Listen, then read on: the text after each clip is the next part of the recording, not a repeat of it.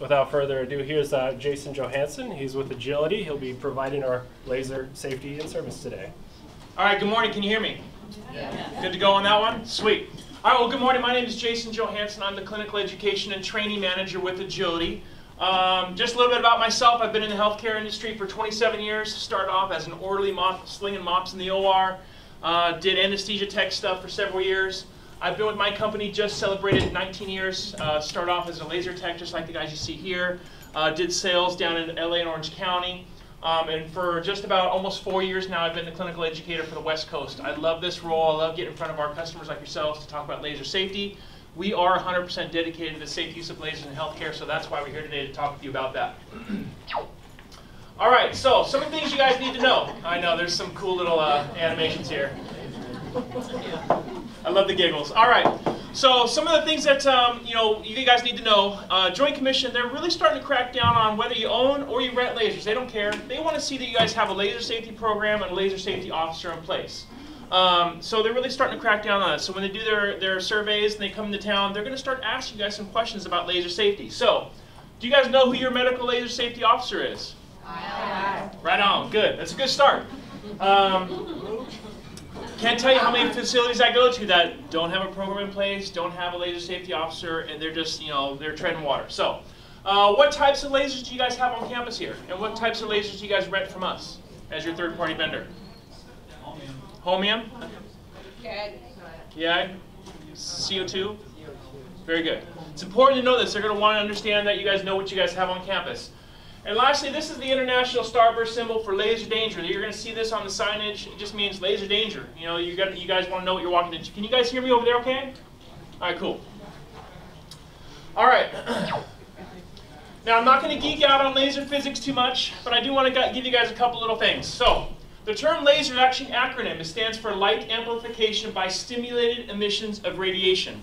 Now, when we talk about stimulated emissions of radiation, we need to understand that lasers do not have the same ionizing characteristics of C-arms and X-ray equipment, so they don't have the same mutagenic properties. So working around laser systems, completely safe.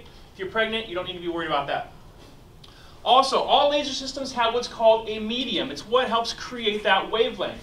Oftentimes, the laser system is named by that wavelength. You got holmium lasers that utilize a rare earth holmium crystal to generate that wavelength. You got thulium lasers that utilize a thulium crystal. CO2 utilizes CO2 gas. And you have diode systems. And lastly, all laser systems have what's called a chromophore. It's what that laser light is attracted to. And we're going to talk about that a little bit later. We're getting cut off a little bit. Anyway, again, the reason we're here is lasers are dangerous. Primarily because they're risk of burns, fire, ocular injury, and electrical hazards. We're working with significant wavelengths that can do some damage, and a pretty significant ignition source with the laser wavelength itself. All right, the American National Standards Institute, or ANSI for short, created the ANSI standards. Now there's a .1 version, which is just the general safe use of lasers. Then they created the .3 version, which drilled it down to the safe use of lasers in healthcare. They also have other versions for veterinary use, industrial use, and what have you. But the .3 version is what we utilize for safe use of lasers in healthcare. Now, the ANSI, they're not a governing agency. They're not going to come in and do site evaluation on you like Joint Commission or anything. They're not going to come in and fine you. But Joint Commission, AORN, OSHA have all adopted the ANSI standards for safe use of lasers, and they go by these standards when they come in to do your site surveys. Now it's very important to understand, you guys having laser systems yourself, that they're at the end of 2018, coming into 2019, ANSI did a revision on the ANSI standards. There's a big gray area around laser operators. A lot of facilities that own their own lasers maybe have nurses taking care of patients, but also running that laser system. They saw a big problem with that because if you're taking care of a patient but also running the laser, if you have to go out and get some medication for your anesthesiologist, who's taking care of that laser? So they saw a big problem with that. They really wanted to delineate the role. So the new standard is that if you guys are running laser systems, you have to have a dedicated laser operator.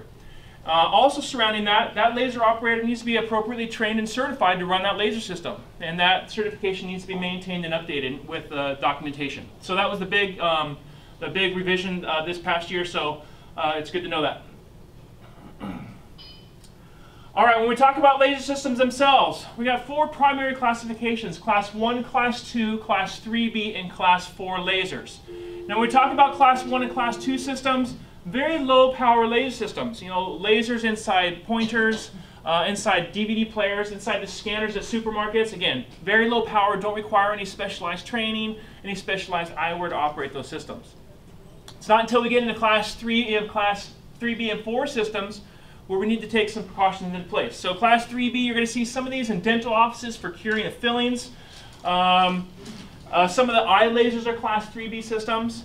But all the systems that we bring in, and majority of the ones that you guys have, you're all Class 4 systems, again, because they're level hazard. The CO2, the thallium, the green lights, the holmiums, again, all Class 4 systems. So you guys have a documented program in place. That's amazing. Kyle's doing a wonderful job. He's got a lot of responsibilities as the medical laser safety officer. He needs to, make sure that you guys have your program in place, your policies in place. When you guys utilize a third-party vendor like ourselves for supplemental rentals, he needs to make sure that our technicians are appropriately credentialed, that our equipment is up to par, being checked in by Biomed. If you're physicians, maybe you have a new physician that wants to utilize a laser system. Kyle needs to make sure that physician is appropriately credentialed to run that system. You just can't let people come in and do their own thing. Again, when we come in, you guys don't operate under our policies. We want to be in alignment with your laser safety policies. So again, that's the importance. And also, are you certified medical laser safety officer? No. Just LSO? So Kyle does have the opportunity to become a certified medical laser safety officer through the Board of Laser Safety, which is the role I carry with my company. All right, when we talk about the use of lasers, you got two main characters. You got the laser operator, who has no competing responsibilities, and you have the laser user. The laser operator, their responsibilities are to ensure that the laser system is set up. You want to make sure, when we come in, we wipe that system down, get it checked in by Biomed. I'm sure your systems are already dialed in, ready to go.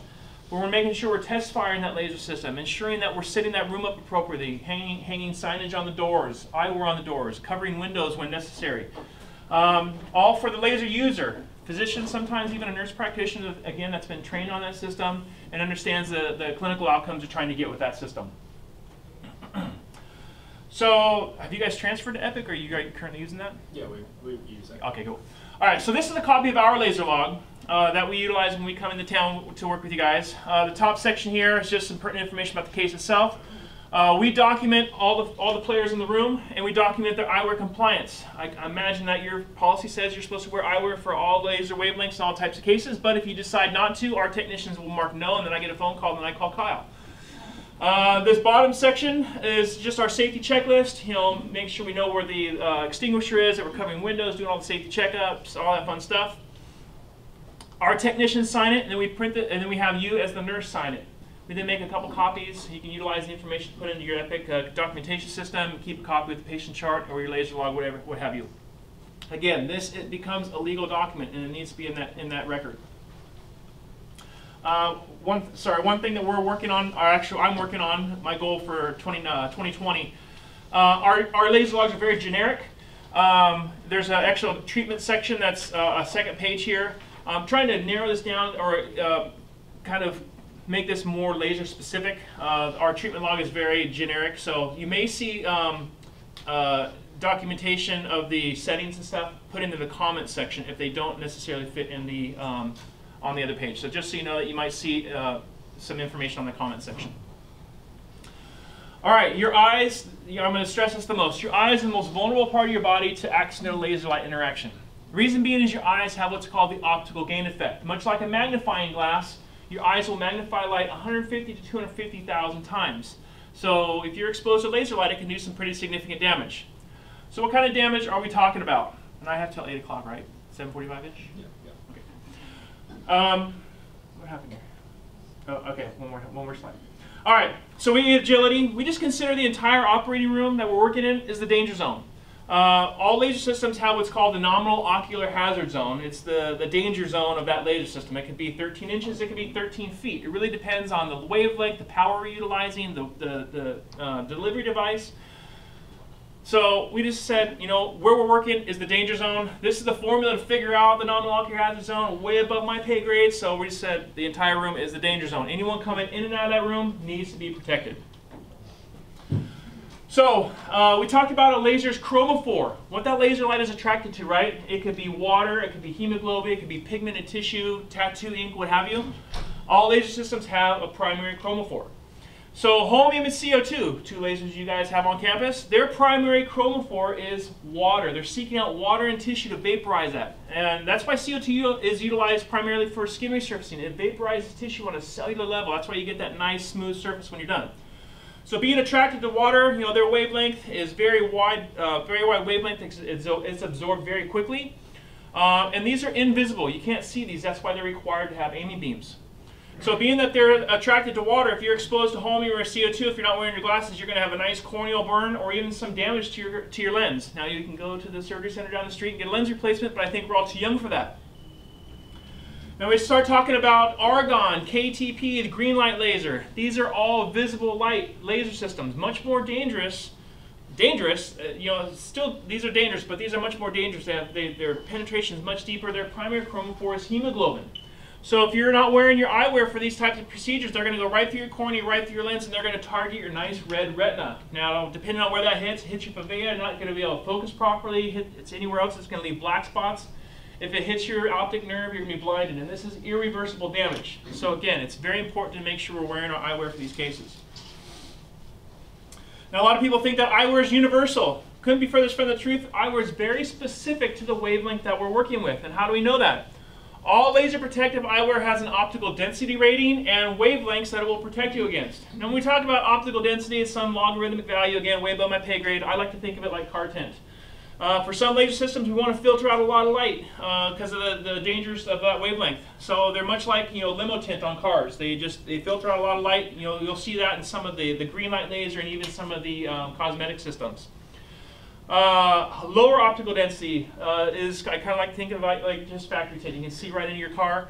CO2, holmium lasers, they allow a lot of light in, again, because those wavelengths are much less, they penetrate a lot less.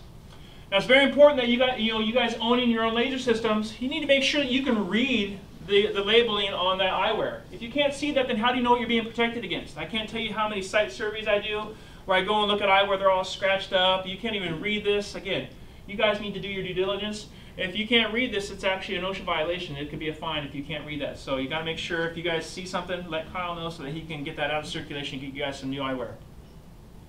Also, prescription eyewear is not laser safe. It's not ANSI approved. Doesn't have any of these cool numbers on it. I know mine don't. But again, they don't have any type of side protection. So almost all laser protective eyewear is designed to go over prescription eyewear. So if you wear those, get a pair of goggles that works for you. Set them aside. Let your nurse or what have you know. These are the pair that I'm going to need for the case.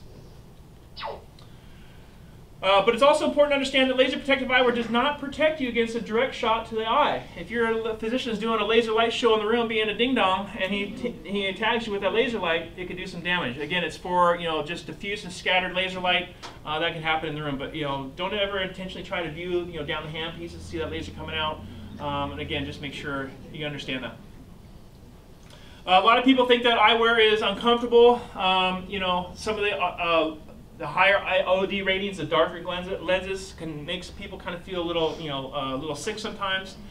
So we ask always wear the arms outside the bouffant cap. If we need to get those off to you so you can kind of gain your bearings, we can do that. Use the retaining straps that are available. We don't want these falling to the floor. They are expensive. Most importantly, we don't want them falling to your back table or sterile field. Now, it's also important to understand that these laser protective eyewear has specialized coatings on them. The glass itself is one thing, but they also have a chemical coating on them that helps with that optical density rating. So these glasses cannot be cleaned with the same harsh chemicals that we wipe down OR surfaces with. They can only be cleaned with soap and water. So we ask that you never handle them with bloody or dirty gloves. We also ask that when you're done with them, don't ever lay them down on the lenses themselves. They're very susceptible to pitting and scratching. Laying them up so the lenses are up or put them in their case. Over time, that pitting and scratching can allow laser light in through those glasses. Now for your patients, we want to make sure that they're protected during laser cases. The ANSI standard is that their eyes need to be taped completely shut with no gaps. That's the standard. A lot of facilities have, above and beyond measures. They want to make sure that they're, maybe a patient has eyewear on them also. We like to employ secondary line defense. We always ask that we maybe pull the drapes up or even put a blue towel over the patient's face. But again, the standard is that their eyes need to be taped completely shut with no gaps. Now for patients that are awake or lightly sedated, we will outfit them with a pair of goggles or glasses. But we're going to ask them to keep their eyes closed during the case. They don't need to see what's going on. Now for surgical cases that where a pair of glasses might inhibit the procedure, maybe we're doing a bleft, what have you, we can utilize corneal shields or ocular shields. Now if laser's not in the picture and we're doing a case and you have the old plastic shields, are totally fine, but the moment we introduce laser to the equation, they need to be these metal shields with the matte finish. Plastic burns, I've never seen it, but I can't imagine a flaming eyeball in the operating room is any good. So make sure we're utilizing the appropriate eye shields when we're utilizing with lasers. All right, viewing optics. Now this is primarily for visible light laser systems, KTP, what have you. If we're utilizing CO2 with a microscope, physician does not need to wear glasses. ANSI has determined that all the oculars within that microscope will protect him during that laser use. So this is, again, primarily for the KTP visible light laser systems. So I'm going to go back and forth. I want to redo the slides so they're all on one page. But all right, so this is what we call an automatic eye safety filter. We utilize this on the microscope itself. It goes in between the oculars and the rest of the arm, and it connects to the back of the laser system. So when the physician depresses the foot pedal and activates the laser, a specialized lens clicks down and protects him just like a pair of glasses. Now we need to be mindful when we utilize these that if we have multiple ports for viewers, maybe an accessory port for an assistant, what have you, we need to make sure that that is placed in the appropriate spot. If there isn't a spot for it, so everyone can be covered, then we need to make sure that that assistant is protected with a pair of glasses. I can't tell you how many instances we've had where people thought they were covered, they are exposed because they're looking through and they're not covered. So again, want to make sure that everyone's protected. We also have endoscope caps. These go on the end of telescopes. We do a lot of sinus endoscopy cases with KTP where we're doing reduction of turbinates. The physician just put that cap on there and just look down while he's lasering. Protects him just like a pair of glasses. And lastly, we have what we call the gold filter. This is primarily just for the green light laser. Do you guys have any experience with the green light laser? Crickets? No? Okay, good. All right, this isn't for your protection. It's actually for the protection of your very expensive camera equipment. This goes in between the camera and the lens. And it's there to protect. Laser light is so intense and so bright that if it's not in there, maybe you've forgotten it once or twice, it just whites out the screen, and over time that can do some damage. We've actually made an investment in our fleet of instrumentation to include that have lenses that actually have an integrated filter, so our technicians know which ones would need that filter and which don't. Now you see that on this lens it says OD5 at 532 and 1064. The writing's all out on these. Again, just like a pair of glasses, they are very specific to the wavelength that we're working with. All right, here's a typical laser danger sign. They're going to be posted on every doorway, as you can see here. When you come in to do your break, what have you, you want to be checking that laser eyewear to the wavelength and laser type. You want to make sure that they match. I think our company does a pretty good job when we, with our quality department. Again, you want to do your due diligence, make sure you're putting the right pair of eyewear on your face. So you want to make sure that they coincide with each other. A laser danger sign should be on every doorway leading into that operating room. You want to know what you're walking into. And a pair of laser protective eyewear should be on the main entry doorway. I see a lot of people coming in to get their breaks, kind of peeking in the room, seeing what's going on, That could allow laser light outside that room. So you want to put that eyewear on first, come in, do your business. When you're done giving that break, what have you, please put that eyewear back in the case. I don't know what you guys have set up here, but put that eyewear back in the case. So again, the next person coming in to give a break, what have you, they can be protected when they come in. All right, we are a cover-all company. We cover the windows for all laser wavelengths, all types of procedures. What's your policy? We cover. Okay, cool. And it's your responsibility to provide those coverings.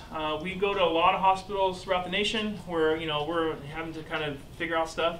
But it is a facility responsibility to provide window coverings. Best is these draw-type shades. A lot of facilities have those stick-on magnetic ones, which are really awesome. If those aren't provided, then we need to kind of figure out, okay, what's the next best thing? You kind of have to weigh the outcomes here. So the next best thing is actually, if these are not available, any kind of stick-on or draw shades, instrumentation wrappers. Instrumentation wrappers are great. They're actually manufactured with a chemical inside them that does not support a flame. So if a physician was a ding-dong, he went up and said, oh, I'm going to see if it'll burn, and he does it, as soon as he removes the heat source, it'll snuff out. So instrumentation wrappers work really well. If we get to that point where we don't have those, which I can't imagine, but then we can start thinking, okay, well, maybe the next best thing is actually an OR towel. Not ideal, but again, you got to start outweighing the risk versus benefit. Do I want laser light going outside that room, or do I want at least try to protect it for going out? So OR towels would be the next best thing. Well, we don't want to utilize any type of paper products or plastic products. I actually did a site survey a little further north in here. and they had all those orange, the orange thing that you put on the floor. That's what we use. Do you have those on there? Yes. Yeah, those aren't good. Yeah, you should probably get them. They were up yesterday. All right. Well, it wasn't here. It was another place too. But yeah, those will not prevent laser light from exiting the room, and they're made of plastic, so probably not the most ideal. So if you guys got the draw shades, that'd be perfect. All right, laser setup. When we come into town, we want to be in a position where we can view what's going on. We're going to set up the laser system so we can kind of be there, make sure that the physician is utilizing the instrumentation appropriately, handling that fiber appropriately. We're going to make sure that we allow for normal movement around the back of the laser system. If you guys operate your own laser systems, you need to be very territorial about the front of that laser, where that laser aperture is, where that fiber attaches to the laser system. I can't tell you how many times I've brushed up a couple times, broken fibers, but nurses, scrub techs, doctors. So be very territorial about that, but allow people to move around the back of your laser. We need to separate foot pedals. When that doctor is ready to utilize the laser, you need to say, okay, doc, what foot do you want the pedal under? Put it right there. Get everything that's out of the way. He should not be guessing. He or she should not be guessing when he's pushing that down there. Again, that's how accidents happen. Never post up underneath the pressure bag. I'm sure many of you have seen a pressure bag blow at some point in your career. If that happens over a laser system, it'll be a catastrophic failure of that laser and a potential electrical hazard to the staff. So again, make sure put an extension on, move it away from the laser system. Move it on the other side of the patient, do what you need to do, but please don't ever put that right over the laser. Again, we just want to make sure we're viewing what's going on. We want to make sure we don't create any tripping hazards. When we set up laser systems, we want to lay the cords out, electrical cords and foot pedal cords out nice and neat. But again, don't ever roll over these cords, especially foot pedal cords. You guys have homium systems, and those homium foot pedals are like 20 little tiny wires. You roll over that once or twice, it could damage that laser foot pedal cord. When that doctor goes to push on the pedal, nothing happens, nothing worse. So make sure that you never do that. And actually, some laser systems actually have pneumatic foot pedals. It's just a little straw tube. So if you roll over that and kink it, it could render that foot pedal non-usable. All right, this is one of our biomed techs doing some testing on the laser system. This is actually a homium system. You should never see this from any of our technicians. None of them are certified to open up the skins of a laser system. Reason being is most lasers have a capacitor in them that stores electrical energy for settings, updates, and such, and that can deliver a pretty hefty shock if you're not careful. So again, none of us are certified. I'm not sure any of you are either, but again, we should not be doing this in the operating room. All right, we are working with a pretty significant heat source and ignition source with lasers, so we need to remember the past protocol. If you guys have a fire breakout, sound that alarm, pull the alarm, and grab your nearest extinguisher. Remember the past protocol. Pull the pin, aim it at the base of the fire, squeeze the handle, and sweep from side to side. Now, almost all dry chemical extinguishers only have about 20 seconds of chemical in them, so give yourself some time, spurt it out if that's the type of extinguisher you have, and again, wait for some backup. We do see a lot of facilities moving away from dry chemical extinguishers in the confined space of an OR because the dry chemical can do some very significant and ruin a lot of it can do some significant damage. That dry chemical gets into computers, anesthesia machines, laser systems, and ruins it. So we see a lot of facilities moving away from dry chemical and moving more toward the halon or halotron extinguishers in that confined space. Again, you should know the nearest location. We mark it on our laser log. Again, used for combustible material fires, not for patient fires. Anytime we're doing lasers, we should always have a basin of sterile water and a pitcher of sterile water on the field. That's what we're going to utilize if we have a patient fire. If we're doing any type of ENT case, you should always have a pitcher of water with the bulb syringe full on your Mayo stand, ready at all times. That basin of water is going to be utilized for wetting OR towels. We want to make sure that we're covering all exposed areas with wet towels. We don't want any dry drapes or any or exposed tissue that we don't want to have laser treatment to. We actually had an incident in the Washington area a couple weeks ago, out in Spokane, doing a GYN case. The lady was up in high lithotomy, getting ready to do a cervical ablation. Had the microscope in place before they went to do the test fire, so they had the abdomen draped, they had the overlegs all draped with wet towels. Physician had her tongue blade right between the legs, pointed down the floor, fired. Well, that laser energy went right through that tongue blade and right into the under buttocks drape that didn't have any covering. So there was a little fire that started there. So again, you want to make sure you're covering all areas with wet towels, abdomen, legs, and under buttocks. You can also utilize wet sponges and Raytex to cover areas. If you're working perianal, you do need to be wearing methane gas ignition. I've seen it one time and it was really funny. This doctor was all up in this guy's business doing a hemorrhoidectomy. Little blue flame snuck out. The doctor thought he lost his eyebrows. It was pretty exciting. Tonsil sponges work really well for that. Wet them up, stick them in.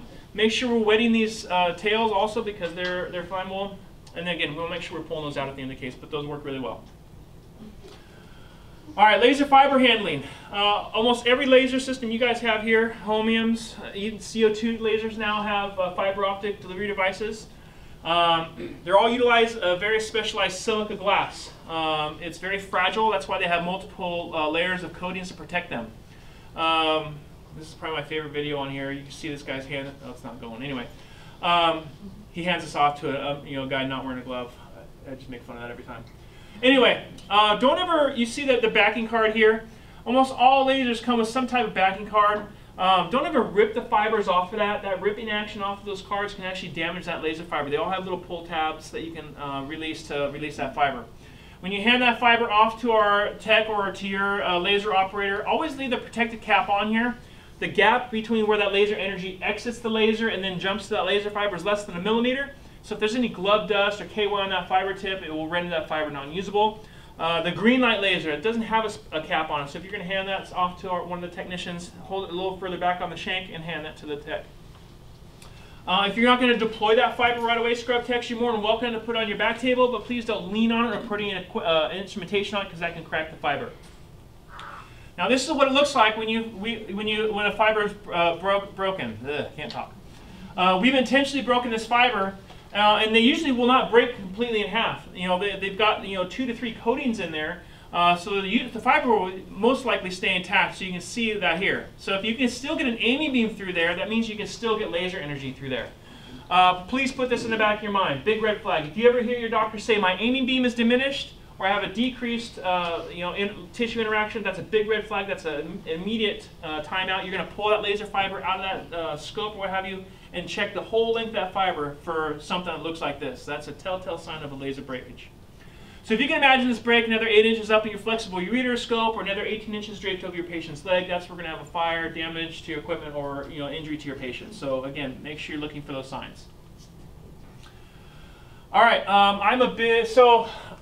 in my 19 years with the company, we've always used wet towels to hold laser fibers to the field. I'm still a big proponent of laser fibers, but we actually had an incident in Northern California where took an OR towel just like this, got it wet, and they did the taco maneuver, what I call the taco. They just opened it up once, put the fiber in there, and just set it on the patient's draped legs. Physicians here, scrub techs over here. Well, during the case, this had actually worked off the field, and when it fell to the floor, it fell in a fashion. When it fell hard like this, it snapped the fiber. Fiber came up, burnt through the scrub tech's gown and their scrubs. Didn't burn them, but near miss. So we're like, well, is wet Raytex, wet sponge is better? They are, but I'm still a big fan of wet OR towels. What we're saying is get that OR towel nice and wet, but open it up completely. Get that towel nice and open like such, then lay it on your patient's draped leg. You can then drape the fiber over there, lasers over here, positions here, then kind of roll the wet towel up over that fiber. I don't know what your policy is here, but this is what I like. That laser fiber is now going to be protected anywhere it's going to come in contact with that laser drape, and it's a lot less likely to fall off the floor because it has a lot more surface area that's in contact with that leg. So that's what I like to do. Again, the wet towels is what we recommend. What we don't want to see, we don't want to see any kind of wrapping of the drape around the fiber and clamping it, or passing the fiber through clamp handles and such. Physicians are always tugging on light cords and camera cords, need more slack. Well, if they go tugging on a fiber and when it's secured in this fashion, it's going to fulcrum against that metal. Metal against silica glass, metal is going to win every single time. All right, alcohol-based prep solutions. If we're utilizing these, we make sure that we're monitoring those dry times. We want to let that alcohol off gas before we drape and before we utilize any type of laser. Petroleum ointments. A lot of anesthesiologists put petroleum ointment in the eyes to protect during laser use, but again, if we're going to be working in that area, petroleum-based ointments will burn. So again, flaming eyeballs, haven't seen it, but I can't imagine it's any fun. Also, this is just a kind of possible scenario. We talked about lasers have the primary chromophores. Well, some of them is pigmented tissue. If we're doing a case where maybe there's a heavy dose of chloroprep or even some betadine, there are some lasers that can interact with those colors. So if you're doing that type of procedure with that, you want to make sure you're wiping that area clean with sterile water or saline prior to laser use. All right, communication is key during all laser use.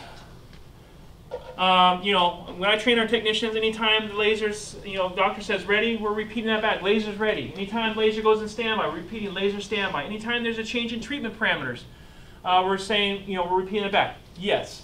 I just had a question about prep. So does that mean if we're doing a laser like on the cervix that there should be no vaginal prep? Because there's no way you can clean it out. It's more of the types of lasers that interact with pigmented tissue is kind of the V-beam, the lasers that work with removal of tattoos. It's more of a cautionary scenario that if you're maybe going to do tattoo removal and you decide to prep the area first, you want to remove that prep first before lasering. It's not usually you're utilizing CO2 for those types of cases, which is not doesn't interact with those types of things. It's more of a potential hazard. Good question though. Again, anytime there's a change in treatment parameters, we should be repeating that back to the physician. If you guys hear, smell, see something funky, say something. I can't, if it's when people don't say anything is when accidents happen. So, call that immediate timeout, troubleshoot if necessary, and we'll move on from there. All right, let's talk about laser-generated airborne contaminants, also known as LGAC in the community. This absolutely should include electrocardiography smoke. I just attended the International Laser Safety Conference, and they actually presented some amazing papers about surgical plume, some of which, some of that stuff even transfers through the placental barrier through, to the fetus. So it's amazing that this stuff is nasty. So you want to get this stuff out of your environment. If you guys are creating any type of hazardous smoke during a case, you want to get it exhausted out, whether it's some type of exhaust ventilation in the room, or a mobile system like this. We got Stackhouse, Buffalo filters, inline charcoal filters. A lot of the Neptune systems have integrated suction into them. Again, first line of defense is get that out of your environment. You don't want to be breathing it. Scrub techs, you're the ones usually holding the magic wand. You want to be 1 to 2 inches away from that target site, but not too close where you're sucking up those laps or Ratex, because that can do some damage to those systems. Also want to make sure that we're turning these on before the laser starts. I can't tell you, I've walked into rooms where it's like billows of smoke, and they're like, oh, I guess we should use the smoke evacuator. So again, before we start lasering, turn that suction on. Just a little demo. My boss, he's medium rare. All right, good enough. All right, second line of defense is some type of laser plume mask. A lot of facilities are providing their staff with laser plume surgical masks. We provide that when we come in for cases. These protect you down to 0.1 microns. Your standard surgical mask is a lot less than that. If these are not available, then you need, AORN recommends utilizing the N95 respirator. They protect you down to 0.3 microns, but the main thing is that they are fit tested. Now, if these are not, we never recommend double masking. You double mask on N95, you're probably going to pass out. But double masking actually makes it very difficult, even with a standard laser mask. If you double mask, it makes it very difficult to breathe. It wants to pull in air under your chin and under your cheeks. So, double masking is not recommended. When you wear a laser plume mask, it's a little bit different than wearing your regular surgical mask. We all wear them kind of loose and stuff. But when we do laser cases, you want it nice and tight to your face, tied around your neck, tied over your head. We don't want to crisscross those ties because that will create a little gap, by your cheeks, a little tinting action that will allow smoke through there. So nice and tight around your neck and nice and tight over your head for the duration of the procedure. Now it's important, it's not one or the other, and they need to work in conjunction. You need to evacuate that smoke and you need to wear your mask. It's not, I'm going to wear one, or I'm just going to wear a standard surgical mask and suck the smoke out. They need to work in conjunction. All right, laser safe instrumentation, primarily for GYN and ENT type procedures. They need to have one of these cool names: anodized, dulled, matte, satin, or ebonized finish. It's a coating on that instrumentation or some type of finish that does not allow that laser beam to be reflected at its full power. It absorbs, diffuses, and scatters that laser light.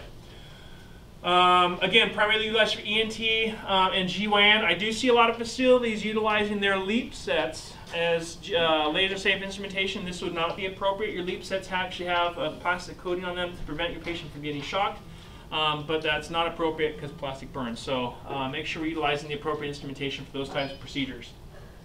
All right, laser airway risks. All right, we don't have very many walkway policies, but we got this one.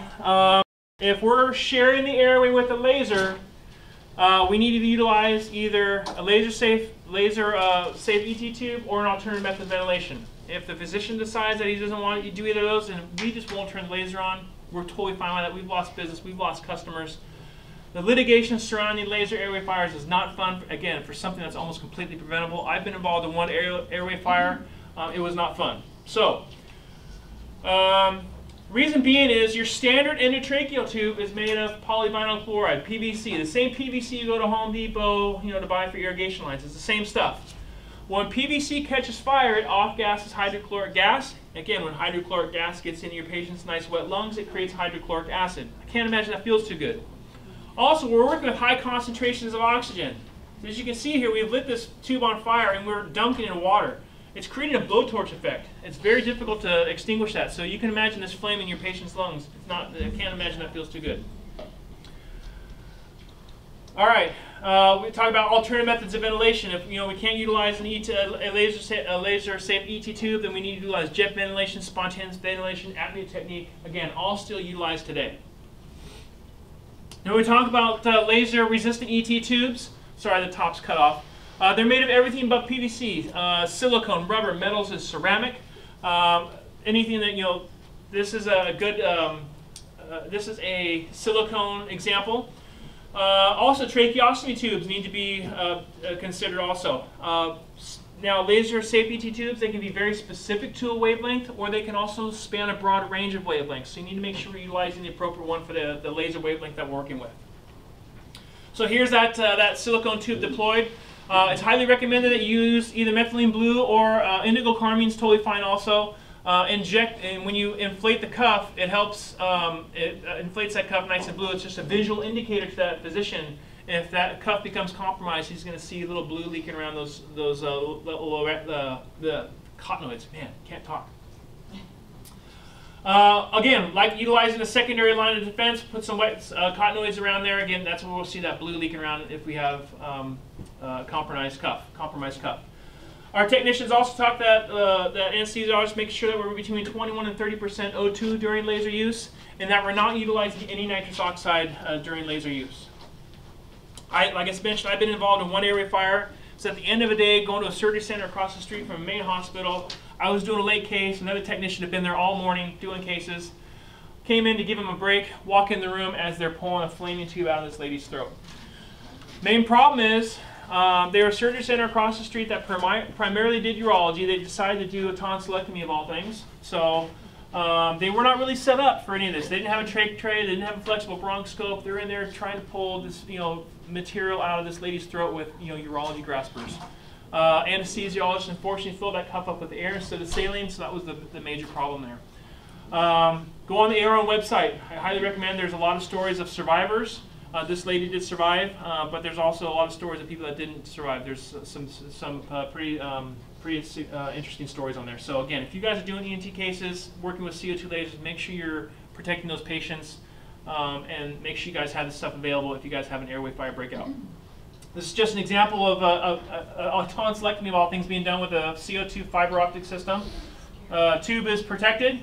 If that tube's not protected, that laser is going to creep around right there and it would have tagged that tube. So again, near miss right there, but tube is protected. But it's we're working in such a tight area, so just that little bit of movement could do some significant damage if you're not protected. All right, all laser systems have either a touch screen to turn them on or a key. So the key thing here is, yes, bad pun intended, you should never have a key hanging from an unattended laser system. Now, when we come in to do laser cases with you guys, if you guys have seen our guys, we come in, we test fire our laser, and our technician goes in the corner, does their paperwork. Now, if that key is hanging from the laser, that's totally fine. That laser is not considered unattended. But the moment that technician or maybe your laser operator leaves the room to go get a cup of coffee, that is now considered an unattended laser, and it's a potential OSHA violation up to $35,000. So If you ever see a key hanging from a laser system, make sure you let those people know, your staff, that you can't do that. They should be locked up either in some type of wall lockbox. I see a lot of facilities utilizing their Pyxis systems to secure laser keys, which works really great. But again, if it's unattended, that's a potential hazard. All right, all laser systems have an on standby and a ready button. The only time we're going to put that laser in ready mode is when the physician is pointed at the intended target. All other times that laser needs to be in standby because we don't want any accidental firings of that laser system again, because that's how accidents happen. And lastly, all laser systems have an emergency off button. It's usually located at the very top of the system or in the front. This will immediately shut down the laser. If the physician's on the pedal doing his work, and you need to shut that system down, you can push on standby all day long. It will not shut that laser down. You will have to hit the emergency button. So fire, malfunction, unauthorized horseplay, maybe our technician takes a digger, can't finish the case, I don't know. But again, that will immediately shut down the laser. Any questions? All right, you guys were all given a post test, right? You guys got it in front of you? All right, this is where you get to holler back at me so I know you were listening. All right, here we go. Come on. All right, the main safety risk of laser use are electrical burn, fire, and ocular injury. Very good. All right, the ANSI standard is intended to ensure the safe use of lasers in the healthcare industry. Very good. Aesthetic and surgical lasers are class 2 systems because of the level of hazard. What level are they? Very good. Class 3B and class 4. Very good. The structures they are most vulnerable to accidental laser light interaction. True. Remember, your eyes have that optical gain effect. It can magnify light 150 to 250,000 times. Laser protective eyewear is universal and therefore not specific to any wavelengths. Yeah, remember, they're very specific to the wavelengths that we're working with. The optical density rating and the factors on that. Prescription eyewear may be used as laser protective eyewear for beams that will not penetrate glass. False. We want to make sure you're protecting your eyes for all laser wavelengths, all types of cases. Laser warning signs are not required for entry doorways where the laser is in use. No, we want you guys to know what you're walking into, right? All right, wet towels around the laser target site are used to protect surrounding tissues and drapes. Very good. It is safe to restrain a laser fiber by wrapping the drape around it and securing it with a clamp. No, wet towels, wet towels, wet towels. Do you guys have a policy for securing laser fibers in the field? What do you guys do? Perfect, I love it. Verbal communication of the laser status is essential to laser safety. Yes, communication is key. Special precautions do not need to be taken for protection against laser plume. What's your first line of defense? Get it out of the environment. Second line of defense? Mask. Again, working in conjunction. All right, laser safe instruments reflect the beams with the full power of the beam intact. False. Very good. Remember, they have that specialized coating or finish on that absorbs and scatters that laser beam so it doesn't reflect the full power. Laser-resistant endotracheal tubes are not necessary for intubation airway procedures. No, either a laser-safe ET tube or an alternative method of ventilation is necessary if you're sharing the airway. It is safe to leave the laser in ready mode when it's not being fired at the intended target. No, that's how accidents happen. And last question, the emergency off button will immediately shut down the laser during lasing. Very good. Any questions now? All right. Thank you guys. It was an absolute pleasure presenting to you all today.